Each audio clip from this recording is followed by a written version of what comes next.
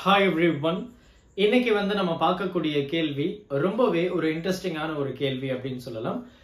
Question number 153. பாத்தீங்கன்னா four resistors are connected.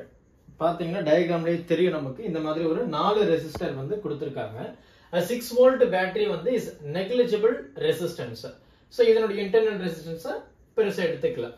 Is connected across the battery, right? So across the terminal of the battery negligible resistance A and C. So இந்த ரெண்டு பாயிண்ட்க்கு இடையில இந்த பேட்டரியை வந்து connect பண்றாங்க. The potential difference across the terminal B and D. So இந்த B பாயிண்ட்க்கும் இந்த D point arrow mark போட்டுருக்கு இல்லையா? So அந்த ரெண்டு பாயிண்ட்க்கு இடையில what would be my potential difference அப்படின்றது தான் இந்த இடத்துல அவங்க கேட்கக்கூடிய கேள்வி. So இந்த டயகிராம ஒரு சின்ன அரேஞ்ச்மென்ட் மட்டும் நம்ம பண்ண போறோம். So என்ன பண்ண போறோம் அப்படின்றது நீங்க கொஞ்சம் நல்லா கவனிச்சீங்க அப்படின்னா you will come to know. சரியா? ரொம்பவே சிம்பிளான ஒரு விஷயம் தான். ரைட். சோ என்னன்றதை நம்ம பாப்போம்.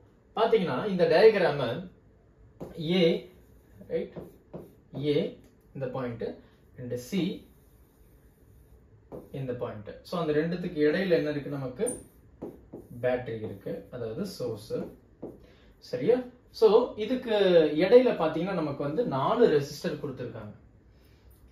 4 ரெசிஸ்டர் இருக்கு. சோ அப்படியே பாருங்க. ரைட் அப்படியே பாருங்க.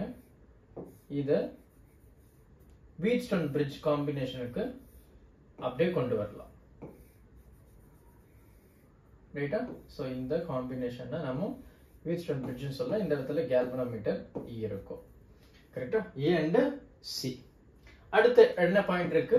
B இருக்கு. அடுத்து இங்க D இருக்கு. B and D. So அப்ப A க்கும் B க்கும் இடையில என்ன இருக்கு? 5 இருக்கு. B க்கும் C க்கும் அதாவது இந்த பாயிண்ட் இடையில என்ன இருக்கு? 15. இதுதான் B, இதுதான் C. அப்ப இது வந்து 15 ஓம். கரெக்ட்டா? அடுத்து பாத்தீங்கன்னா இந்த C க்கும் D க்கும் இது C and D இது. அப்ப அதுக்கு இடையில 30 ஓம் அப்படினு இருக்கு. D க்கும் அந்த E அதாவது இந்த A கம்ப்ளீட் சர்க்கிள் ஏனா இந்த பாயிண்ட் தானே. சோ அதுக்கு இடையில என்ன இருக்கு அப்படினா 10 ஓம் அப்படினு இருக்கு. அப்ப நான் என்ன பண்ணிட்டேன் இந்த சர்க்யூட்டை நான் இப்படி கன்வர்ட் பண்ணிட்டேன் வீட்ஸ்டோன் பிரிட்ஜுக்கு. அப்ப இங்க என்ன கேக்குறாங்க? the potential difference across the terminal B and D. இந்த B க்கும் இந்த D க்கும் இந்த இடத்துல என்னுடைய பொட்டன்ஷியல் என்னவா இருக்கும் அப்படினு சொல்லி கேக்குறாங்க. சோ வீட்ஸ்டோன் பிரிட்ஜ் அப்படினு சொல்லும்போது பேலன்ஸ்டு கண்டிஷன் உடைய ஈக்குவேஷன் உங்களுக்கு தெரியும். P by Q equal to R by S. கரெக்ட்டா? R by S. அதாவது இது P, இது Q, இது R, இது வந்து S. So P என்ன இருக்கு? 5. Q என்ன இருக்கு? 10. Equal to R என்ன? 15.